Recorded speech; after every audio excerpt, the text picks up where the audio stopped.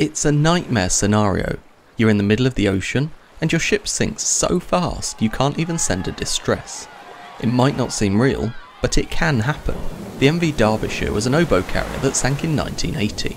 She was almost 300 metres long, and it's believed she sank within seconds rather than minutes. What about another scenario? You've slightly more time and you can send a distress. You give your last known position, but that was taken 6 minutes previously.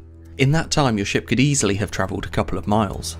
In both scenarios, one piece of equipment could give rescuers vital information, the EPIRB. An EPIRB is an emergency position indicating radio beacon. They're standard equipment on vessels nowadays, and they can even be carried by individuals in kayaks or if you're a hiker or something. Today though, we'll take a look at a standard maritime EPIRB that would be carried on a ship. This is a typical example. You've got the main body of the EPIRB, which is waterproof and able to float.